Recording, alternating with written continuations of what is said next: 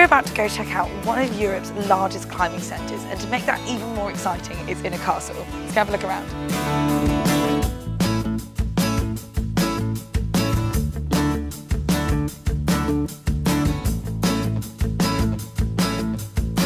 The castle was built in the 1800s with the all-important job of pumping water to the centre of London. Now it has been acting as a climbing centre for the last 20 years and is absolutely amazing.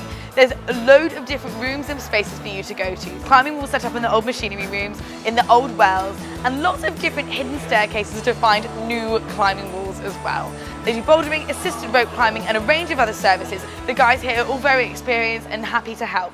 I'm sure you've been watching Big Review TV, and if you are looking for something new and exciting to try in London, definitely check out the Castle Climbing Centre. Hi, I'm Ben. I'm Head of Operations here at the Castle Climbing Centre. Probably Europe's best facility for indoor climbing. If you're looking to try an alternative sport or just do something more fun, then come on down and check out what we can offer.